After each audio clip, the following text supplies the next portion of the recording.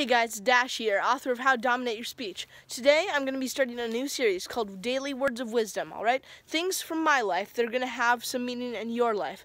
So one thing I want to talk about today is this kid named Eric at school, right? He came back from France after about a week and a half of school, and he didn't really know what to do. He was shy, he didn't know his way around, he didn't know his teachers, and it was his first day. I mean, you could expect that, because he was at France for a week and a half. And you know, he didn't know how to start a conversation with anybody. He was confused, no assignments done, and he just was overall in a pretty bad mood. And if he asked me what he could do about it, I would have told him, be open. Tell everybody what you did in France, ask him what you missed, okay? Because the first thing you want to do when you don't know what's happening is to ask what is happening, and it's also to get caught up and back in the game, all right? Thanks for watching, guys.